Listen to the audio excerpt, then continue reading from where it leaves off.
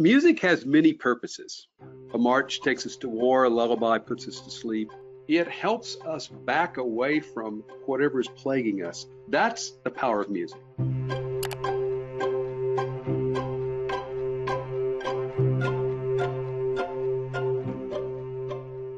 Hello, one and all. I am glad you are with us today.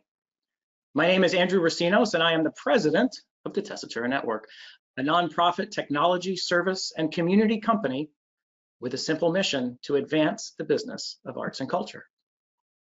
My guest today is Howard Herring, president and CEO of the New World Symphony, America's Orchestral Academy, a 3-year postgraduate fellowship program for aspiring classical musicians and leaders. Howard is a native of Oklahoma and a pianist by training, and has been the leader of the New World Symphony since 2001. During that time, Howard has worked side by side with artistic director Michael Tilson Thomas as they have continued to energize the symphony's national and international profile. Howard led the effort to develop the Frank Gehry designed New World Center, which opened in Miami to international acclaim in 2011. Now, when the COVID crisis began a few months ago, one of the very first people I wanted to chat with was Howard. And to give a little more background on why I wanted to talk to Howard so much in that moment, I need to reference a book that I am very fond of. This book, called Switch, explores the science behind how to drive meaningful change in human and organizational behavior. It's a great read if you're trying to influence change at an organization. And like it or not, the COVID crisis has required every one of us to make sudden, jarring, uncomfortable changes that can be paralyzing. Now in Switch, the authors suggest a devilishly simple technique to finding your way through a huge change. They call this technique find the bright spots. So the idea is, rather than focusing on what's going wrong, look out into the world and find examples of things that are going right, the bright spots, and try to learn from those and replicate them. Which brings me back to the New World Symphony. Within a week of the COVID crisis, nearly every cultural institution on the planet was quote unquote pivoting to digital at breakneck speed. For many, digital had not been a primary focus in the past, and making this pivot or making this change was nearly paralyzing. Well, to help us all past that paralysis, we need to look for the bright spots. And the New World Symphony is a bright spot. You see, they didn't have to pivot to go to digital. They were already there. They've had a focus on digital delivery, not for 5 years, not for 10 years, but for nearly 20 years. That's right. The New World Symphony was a trailblazer around digital delivery of music long before Facebook Live, long before YouTube or Vimeo was a glimmer in any venture capitalist's eye. They are truly a bright spot for arts and culture right now, and I can't wait for you to hear more about what they're up to. So now, without any further ado, it is my great pleasure to welcome Howard Herring, President and CEO of the New World Symphony. Howard. Andrew, good to see you. Good to be here. Yeah, good to see you too. Thank you for being here. You know, I really gave short shrift to my introduction about who the New World Symphony is.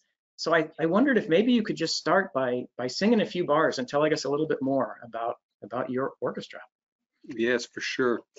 So the New World Symphony, we just finished our 32nd year. This was an idea of Michael Tilson Thomas.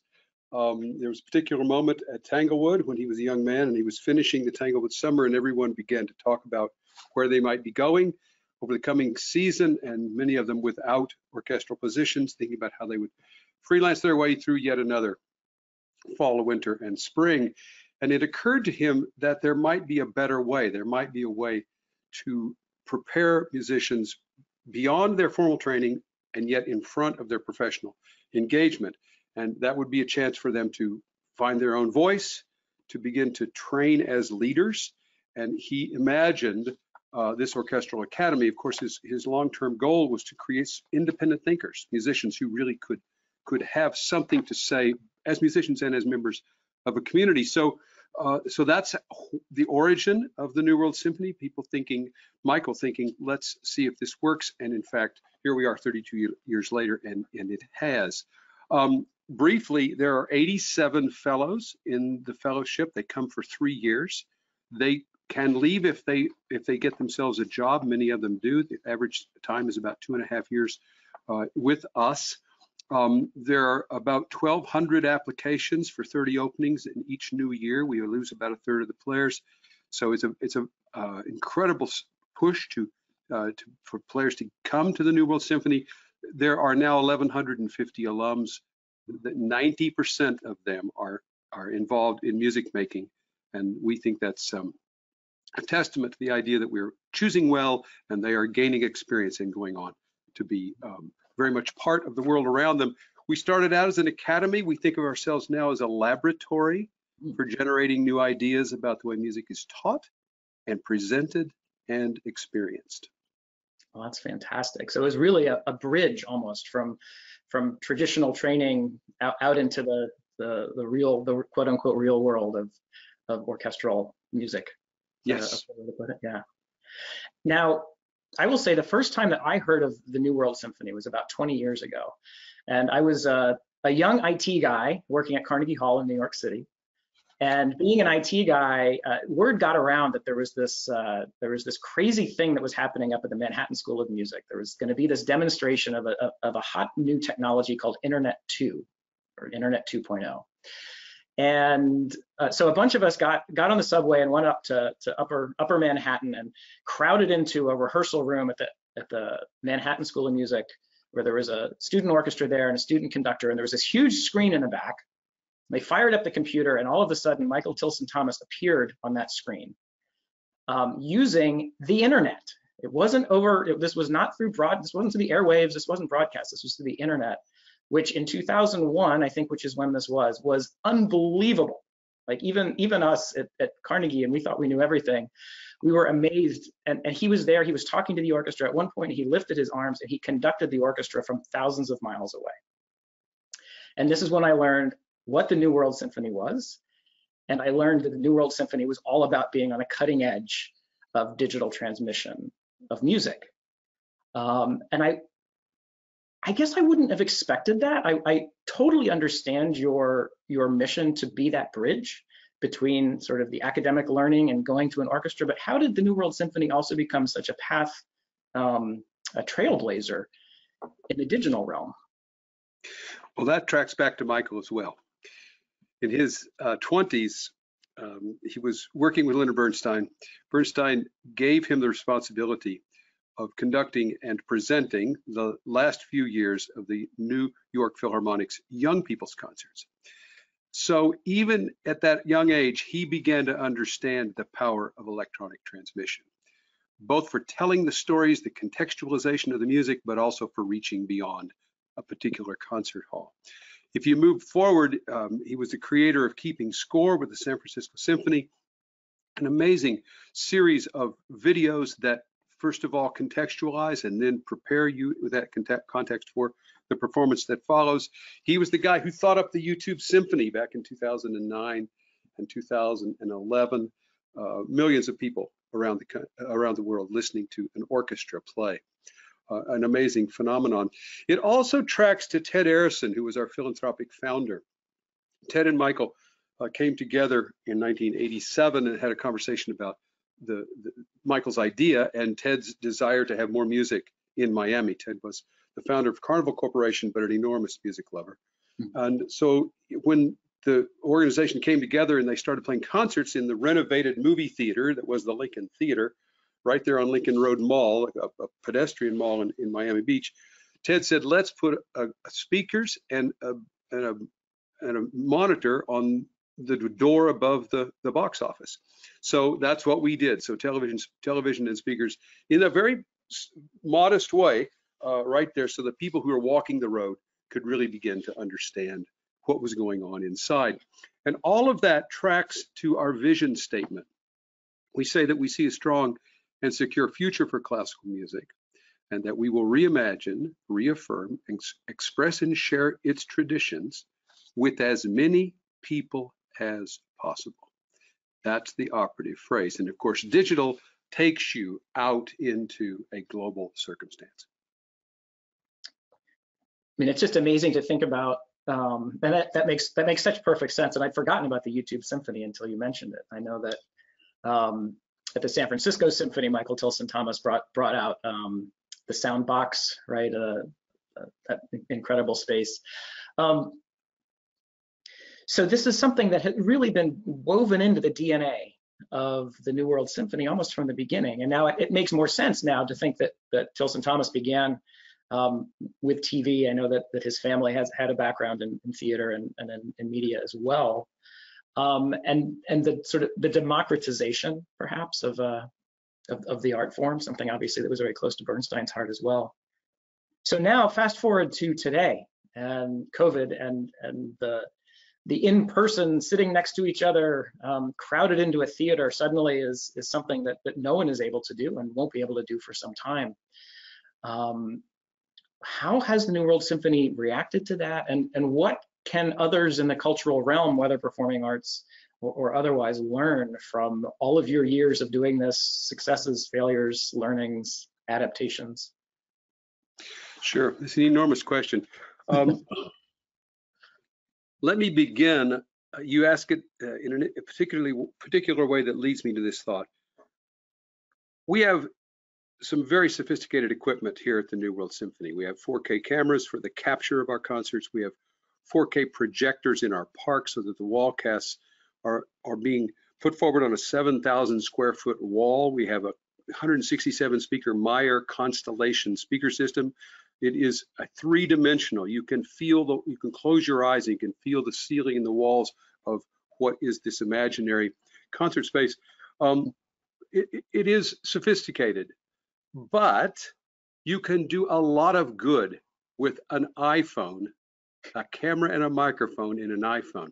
And what we've discovered, we have a particular project here that our musician advancement group has put together. We call them Blue Projects. It has to do with how you apply your entrepreneurial skills as a fellow, apply those skills in the larger world, the community of Miami, but beyond now, thanks to the internet. And sometimes our guys are just using their iPhone and causing things to come together, both educationally and in terms of concert presentation. So don't let yourself be held back thinking, oh my God, I got to have all these cameras, and those cameras are so expensive. I would also say that what we've learned is that there are certain absolutes or guiding principles, you might say, in this world of online learning and also online presentation. So the first is the power of dialogue. This is no longer one-to-many broadcast transmission. That very often people continue to apply the sensibilities of broadcast to the internet, but you're kind of wasting your time. Dialogue is what this is all about. I'll give you a good example. So composers, we have a lot of composers, living composers whose music we play over the course of a year. In fact, in this coming year, I think we're going to get to this topic later, that we'll have 25 living composers who are of color and or women. And that's just what's been programmed to date. There'll be a second round of programming when the fellows arrive, because they have responsibility for their own programs over the course of the year. All of those composers, whether it's 30 or 40 composers, they will come to us and they'll talk to the fellows in rehearsal and they'll talk to the audience in concert, and it will be this evolving form of conversation that will affect both sides. If you go back and think about composers, middle 1700s, they wrote for, take Bach, for example, right? He wrote for a church and he knew his congregation. That was a small circle of people who knew him and he knew them, and he was writing for them in an acoustical space. That's no longer the case. We have gone beyond that with digital technology, but I believe that we will form communities around the composer, audience, musician conversation in this particular new world that is digital access. The second piece that we feel is important is context. This is a medium that invites you to tell a story before you play, and we spend a lot of time doing that. Keeping score is a perfect model, Michael understood that if you gave people enough information, they could be further transformed by the performances to follow. We follow that model all the time and are building out that model. The next piece has to do with access and reach. We're just a little old New World Symphony, but 3 times we have been on a global webcast, and we have attracted over 100,000 people for the live edition of that webcast. The average watch time was 45 minutes. So people will come to it. People will stay over the course of the concert. These were two-hour presentations. That's something that is really important. Half of that 100,000 was from the United States, half from the rest of the globe. The last part that is most intriguing to me is interaction. If you leave a performance at the New World Symphony as an audience member and you go to the lobby, you're going to encounter a fellow. A number of our fellows flood the atrium at the end of the performance. The conversations begin. It's a really vital part of who we are and what we do. Online, it's a different story. And how we begin to interact with each other, now you can type in questions or you can type in your responses. You can also sit Facebook Live and you can hit the little bubble and it'll froth up the side of the screen. That's primitive, right? We're going to get beyond that, but we have to, and I'm talking to New World now, but all of us on this call, we have to go out there and find out what this interaction is, because it's going to be powerful. That's I love all 4 of those. The beginning and the end really tie together so well. The interaction and also, when you talk about Bach and the fact that he was writing for his church, or you think about Chopin or Schubert, who were writing for the salon, right? 30 or 40 people swooning on couches, or however you want to think of it. That's where classical music began. You're right, and there's an irony in the fact that this pandemic that has forced us away from each other has the potential to bring us together in new ways, digitally. Yes. When you think about the primitive, the hearts or the likes, I've been watching. I know you're going to talk. Hopefully, you're going to talk a little bit about Live from the Living Room. I've been watching those on Facebook, and I love, and I've seen others, Austin Opera and others are doing these Facebook live performances, and watching that interaction happening, watching the hearts floating up. I've heard pop artists talk about how Instagram Live is actually a much more satisfying performance than a live performance, because you can actually interact. It'd be very disruptive to interact with a violinist while they're performing if you were sitting in front of them. But digital provides us this ability to kind of have the best of both worlds. And I love the context.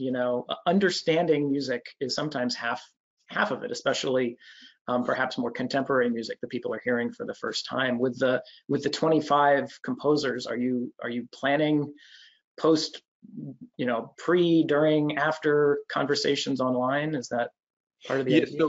So every composer whose music we play, every living composer, they make a statement, sometimes live and sometimes videotaped. They make a statement before their piece is presented. What's always fascinating to me is that our audience, and we have a pretty amazing new music audience, and across our entire audience, they expect that. They want to hear what's on the composer's mind, and yet they're always surprised by the direct emotional, intellectual commitment and connectivity that underpins this music. And so when they come to it and hear it for the first time, they can hear the voice of the composer laying it out there and saying what inspired them and how they conceived of the piece. So we always have that. We have yet to go to a lot of post-concert interaction, but that's there to be explored, because that can make even more difference long term. Yeah. I love the idea of the context to enrich the experience, and whether it's music, whether it's museums, whether I sometimes think about if you've ever done one of these chef's tasting menu things where the chef will come out and tell you exactly how they made the thing before you eat it, and it always tastes better when you know exactly what went into it, right? So we did a project 4 years ago. It's called I Heard It Through the Grapevine. One of our fellows had the idea that she read a study that said that what you understand about wine And the kind of wine you are drinking makes a difference as to how you hear music. So we decided we would test that. And we rebuilt the theater so that every other row was a tasting bench. We only got about 350 people in our 750 seat space, but it was well worth it. We had a sommelier and our fellow, and the two of them talked about the music and the wine that was about to come to each of the ticket purchasers, the members of the audience, and we would very carefully go around and pour everybody a tasting of each of these wines. There were 5 wines and 5 pieces of music. So we didn't actually do the contrast. We didn't do same wine, 2 different pieces of music, but we were still having a good time. Yeah. And people remember that so vividly. Our audience was so enthusiastic about that. If we weren't a laboratory, I suppose we'd keep doing it. We'd do it once a year, yeah. But we're model builders, so we keep moving. Right. Well, then I have to ask, since you mentioned wine, one of the things that I've been so fascinated with, and I think people can learn from innovators like you, is what organizations are doing to create new experiences at a time where we can't all be together. So I wondered if you could tell us a little bit about an experience that was an on-site experience that's now become a virtual experience that I think is a close cousin of wine, but this is more about beer. Yes. So let's start at a relatively high level of abstraction. We believe at the New World Symphony that we use the word concert, but we use it less and less. We talk about experience instead. Now that may seem cliche to a lot of people, but it's real here. There are multiple experiences, and in each of those New World experiences, classical music sits at the center. No compromise to the repertoire, excellent performances, but the experience is based on the audience you're trying to draw. So if you want to bring yoga students, then you ask people to come for 30 minutes of music and then a yoga session. We've had 500 people in the park on their yoga mats after a concert. So there are a lot of ways to pair people's day-to-day lifestyle desires with a particular concert. So first of all, you identify the audience, then you build the experience, then you put the music inside. You sell it because you got to sell it not as a concert, but as an experience. You work hard to understand what happened to the audience during the experience, and you do that by talking with them and surveying them. You stop and reflect, you listen to what they've said, you reconfigure, and you do it again. So that's the nature of some of our work. We have a really wonderful brewery here in Miami, Beza Sur, and Beza Sur is always looking for a new challenge. We came to them a year ago. We've done 2 of these now. We call it Beer and Brass. Many people on this call are quite aware that brass players do indeed have a beer from time to time. So I'm sure the brass players are all standing and cheering now. The idea was and they have the marketing gentleman at Beza Sur is articulate and inventive. He's a stand-up comedian who brews beer. So he comes along and describes the beer, and our players then play a piece of music that is tangential sometimes, but there is a relationship between the nature of the beer and the nature of the music. So we did it last year live in person, but this year we had to go virtual. So it was a simple deal. For $25, we delivered, Beza Sur delivered to your home 4 beers. There were 4 pieces of music. Everybody was still the same. Their marketing manager was there describing the beer. Our guys were talking about the music, and then they would play. We did quite a beautiful job. We sold a lot of tickets. We made a lot of people happy, and Beza Sur expanded its audience, as did we. So yes, you can do things online that are similar to what you were doing before, but you're just in the little thumbnail that is the box where we find ourselves right this minute. You have to work to get through it, out, beyond it, but it can be done. I mean, the word that keeps coming back into my head is essence. You know, you've talked a couple of times now about the essence of the music or the essence of the experience. You know, when we talked about digital even, you said, yes, it's great if you've got millions of dollars worth of technology, but even if you don't, it's the essence of the art and the work and the creativity in creating that experience. It's absolutely true, Andrew. When we closed the New World Center on March the 12th, the players themselves went to work, and they said, "We'll play from our common area." That all of them live in an apartment complex, and there is this common room large enough for a small ensemble. So off they went. We closed on a Thursday. 9 days later, they were actually 8 days later, Friday evening, they were playing concerts at 7:30. They played their last one a week ago. Live from our living room is what they called it. It was 1 hour long. They talked before each one of the pieces that they played.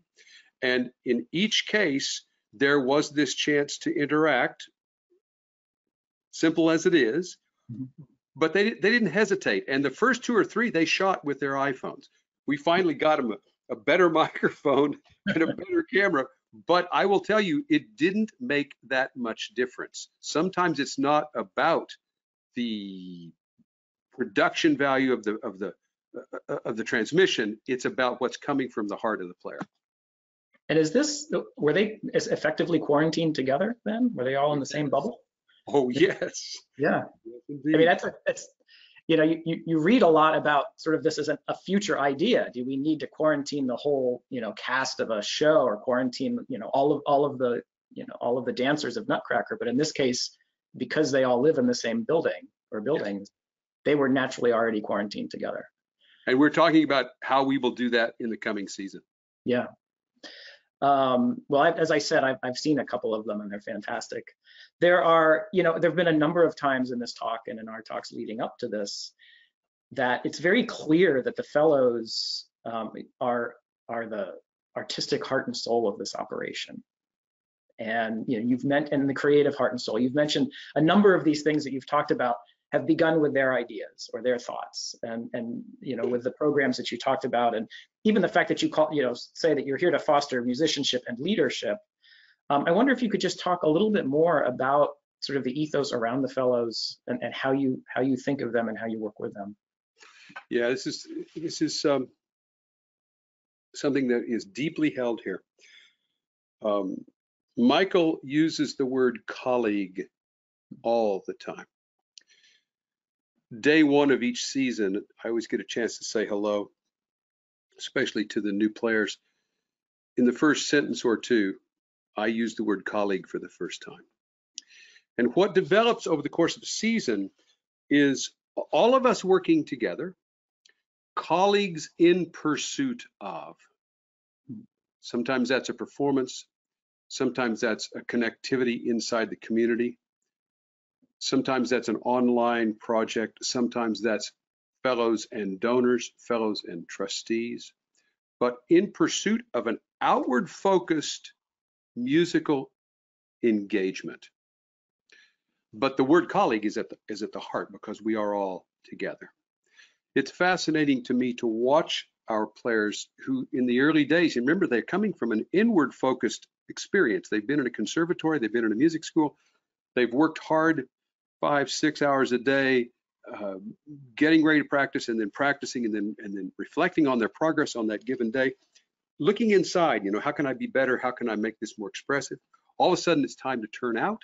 And in order to do that, it helps if you have colleagues to take you there. Mm-hmm. So in those early days, I watch our first years kind of struggle with this. They think they're supposed to keep just looking inside. And we don't give them much of a choice but to look outside. And the result of that is ultimately a partnership, a colleagueship across the institution. And that applies to trustees as well as staff and fellows. And little by little by little, by the end of each year, we are a force. So it's the philosophy of who we are. It tracks back to Michael's understanding of inviting people to make music, but then getting it out. Once the players come forward with their ideas, then you push out from there. And we've gotten very good at that. We spend a lot of time thinking about it. Mm-hmm. So we talked about this a bit when we were having conversations leading up to this, thinking about the fellows and thinking about the collegial relationship and understanding that really just in the last month or 6 weeks or 8 weeks, there's been a new and extremely important spotlight that's been brought on systemic inequality and systemic racism in this country. And I wondered if you could talk a little bit about sort of where New World Symphony has been on that journey, and what's changed since George Floyd, and how the fellows have been involved in that journey. Yeah, this is very important, Andrew. So,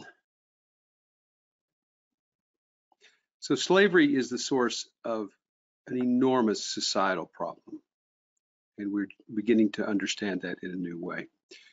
We all have a responsibility to counter racism, and we need to do it everywhere and often. At New World, since the murder of George Floyd, we have done our best to be humble and to be listening carefully. We put together what one of our trustees calls a gathering. We called it a town hall, but a gathering may be the better word. It was staff and fellows and trustees, and we just let each other talk. My job, though, in that circumstance was to listen very carefully. And coming from that, we have formed an EDIB committee, and we will intensify the training that had just begun back in October. The most dramatic moment of this was one of the live from the living rooms when our fellows dedicated a program to people who have lost their lives as a result of racism, and that's the most recent loss of life, not going all the way back to the lynchings of post-Civil War, but what's happening right now. It's been a part of the conversation here at New World for quite some time. Dating back even to 1992, we took a look at it for the first time and actually wrote something down about what we understood the problems to be and how we might confront those problems. We have a really strong partnership with Sphinx. We've been bringing their winners here as soloists with the orchestra. We've had their composers here. We're actually in a composing consortium with them right now. They also, the Sphinx Virtuosi, when they go on tour each year, their first concert is here at the New World Center. They come to Miami to prepare, rehearse for a week, and then they play their first performance here, ending at Carnegie 8 weeks later. Can you tell us a little bit more about Sphinx? Yeah, sure. So Sphinx is an organization. It began as a competition. Aaron Dworkin founded Sphinx. Afa Dworkin, his wife, has taken over. The idea was that, and when he put it together, the idea was that if he could find players of color who would win competitions and then move out into the larger world, they would be an example for others. They would have vital, important, big-time artistic careers, but also influence the world. Well, he did influence the world, but it was when he started saying, let me give you the facts. 1.5% of American orchestras are Black and 2.5 are Latinx. So what will we do about that? We took that seriously. We began to rethink our audition process. We actually started recruiting. We hadn't recruited for a very long time. I'm talking about now 6 years ago. We started recruiting. We made sure that players of color who wanted to take the audition for New World, they had access to do that. And the result of that, little by little, over the last 6 years, we've gone from 1 or 2, maybe 3 or 4 players of color in the fellowship now up to 15%. And we sort of ride around that 15% level, a little bit, a little above, a little below, but that's a significant number of players, we think, and it will continue. So it was Aaron who challenged us, and we have responded.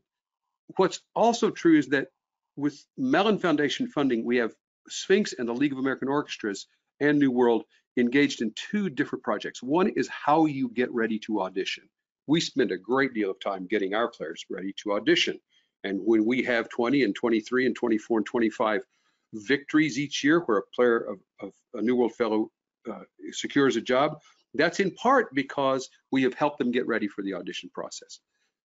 Now we're doing it with players that are chosen by the League and by Sphinx and by us, and we're running these audition training systems online now, no surprise, but it turns out that you can, instead of having 18 players here in Miami for that training, you can have 50 players. So this business of access and how we push out, this is a big deal. So we train with the National Alliance for Audition Support. We also are working with young administrators through a program, LEAD, Leaders in Excellence, Artistry, and Diversity. Those are the managers, the next generation managers. So we're really proud of that. We have applied, we've done some convenings here at New World, educators, professional musicians, staff, fellows, and trustees, and we've learned from that. From one of those convenings, we created something called the Bridge Plan, which takes you from your first lesson as a child all the way to being comfortable as an artist in the world. And there are 5 spans on that bridge. And if you're a player of color, a student of color, there's ways to make the transition and there's ways to not get to the next span of the bridge. So this has become a reference point for educators as we push out into this territory. Very, very important work. We are committed. We're listening. We're doing our best. And when you had that convening right after George Floyd, and you were listening, what were you hearing from your players of color? Tremendous amount of pain. Tremendous questioning of how to move forward. There was I don't know, maybe this is more me than them, but it's almost a paralysis. Like you didn't know what to do. And at that moment, all you could do was just sound off. We read a lot here, staff, fellows, board. We're big readers at New World. And if you dive down into this, I spent July the 4th rereading Toni Morrison, The Origin of Others, which I would recommend to anybody on this call. Our job now is to take that shock and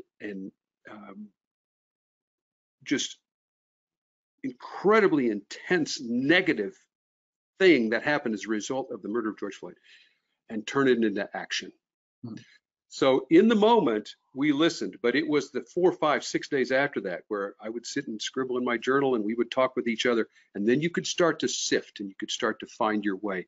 And we are still not there yet. I mean, we're making a plan and we're going slow and we're listening carefully to each other, but we got to turn all of that intense energy and negative stuff into a solid plan and move. So we're closing in on the final question. This is a question I ask everyone. In this moment in time, we're more than 100 days into the COVID crisis now, which I can't even believe. And still, obviously, we have to be looking at health and well-being and economic security and all of these really fundamental human issues that we're dealing with. How in this moment can we say that symphony orchestras are important and matter? Great question. So music has many purposes. A march takes us to war, a lullaby puts us to sleep. We celebrate, we console each other with music. It's emotionally complex, it's intellectually intriguing, it's revelatory.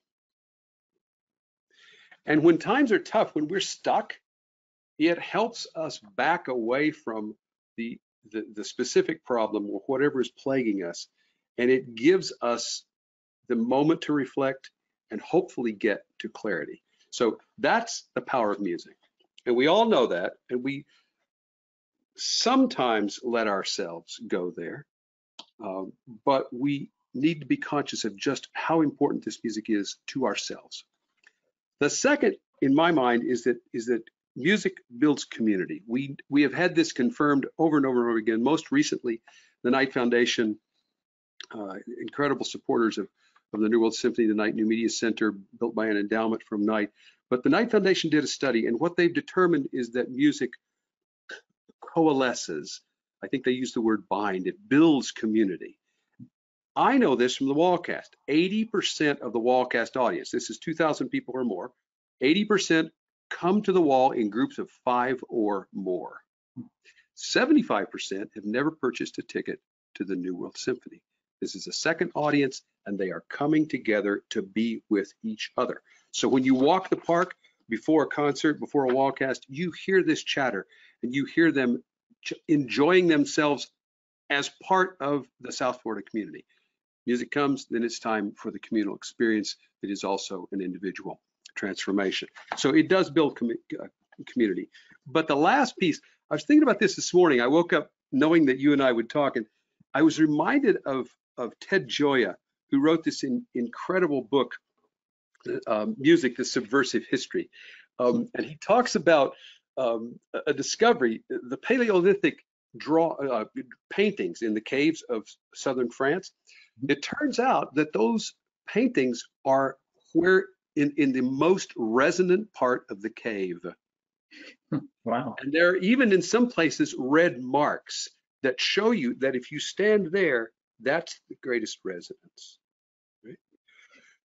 The painters left the paintings behind. The musicians couldn't do it, right? But if you think about the gathering of force, the gathering, all of us coming together to be part of this musical moment, that dates back to the earliest of our kind, right? And it tells us that this does have power. What's fascinating, and what we've been talking about for 45 minutes, is how that happens in person, in a communal setting, and how it happens online. It's our job to make the most of our online connectivity, but where we're tracking back to is this business of bringing ourselves together and letting this music speak to us individually, and also in the communal setting that gives it even more resonance and power. Mm-hmm. Well, thank you. That was amazing. And, you know, I was talking to my daughter over the weekend because, like the rest of the world, we all watched Hamilton on Disney Plus over the weekend. You know, she had memorized the entire thing by listening to the recordings for years, but then hadn't listened to it for a couple of years. And she told me that she remembered every single word.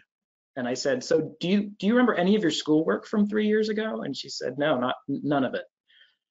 And I think, you know, it is the combination of the words and the music that make it sticky, right? The fact that she could say an entire, like she could have said the entire 2.5 hour show from memory 2 years after thinking about it. It is, I agree. And I had never heard that about the resonance of the caves. And of course, now I'm going to go run and buy that book because that sounds fascinating. What's it called one more time?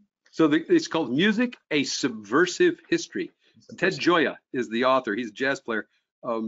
His brother Dana was head of the National Endowment for the Arts for a while. I know Dana just a little bit. I have yet to meet Ted, but I am going to do that because this is a great book.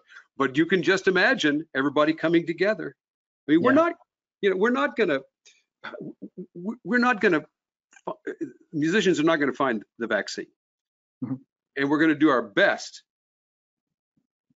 to resolve the problems of racism, but that's a much bigger problem as well. What we will do is enliven the imaginations of a lot of people, some of whom will go find that vaccine, and many of whom hopefully will come together around the idea of community and help us get to a better place in terms of race.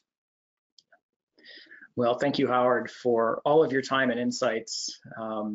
Feel like we've traveled 1,000 miles in 42 minutes here together.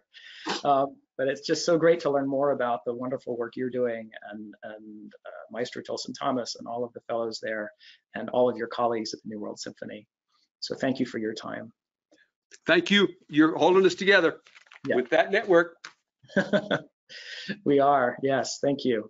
And if you can hang out for just one more minute, I will announce our next innovator who will be joining us in 2 weeks. In 2 weeks, we will be joined by Nancy Yao Masbach, the president of the Museum of Chinese in America. Obviously a very relevant time for us to be talking about the Asian American experience in this country. So thank you again to Howard Herring, the president and CEO of the New World Symphony. I hope you are all well, and we will see you all again soon. Thank you. Bye-bye. Thank you, Howard. Take it easy.